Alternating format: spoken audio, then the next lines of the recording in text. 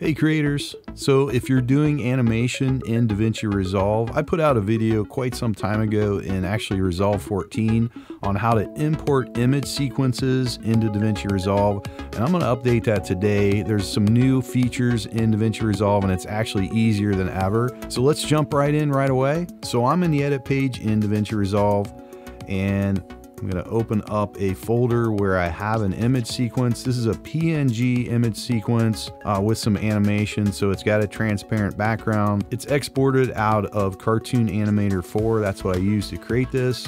So I'm going to go ahead and just select all of those files, and I can drag and drop it right into Davinci Resolve. I can drop it into the media pool or right on the timeline. In this case, I'll put it right on the timeline, move it over to the playhead. So you can see it's a bee animated flying through the air.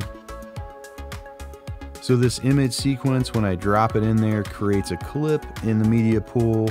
You can see it's a video clip if I scrub through it here, and I can use it now just like any other video. I can freeze frame, I can use the retime controls like slow motion, speed it up, anything I want to do. I can also loop it, so in this case I'm going to select the file, hold down the Alt key, and drag and drop it adjacent on the timeline, and then it'll loop through. So you can see I have continuous animation, and I can keep doing that over and over and create a much longer timeline, and it'll just loop on forever as long as I want. And this does have a transparent background. Stop it here, and I'm going to turn a background on that I created previously. And you can create some really fast animations in Davinci Resolve using image sequences.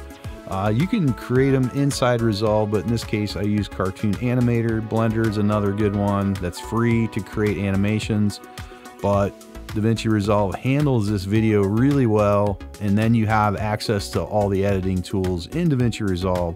So short video today, hopefully that was helpful for you guys. This is just the easiest way now to add PNG image sequences to your project. These can be EXR image sequences, TIFF image sequences, anything that you have that is an image that put together creates an animation is easy to manipulate in Resolve. Thanks a lot for checking this out. I appreciate your time.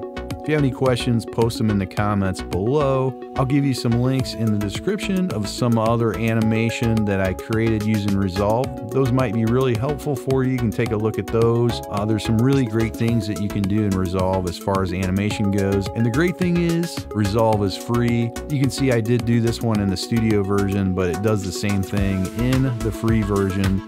So keep that in mind. It is a great animation tool. Thanks again. Take care, everybody.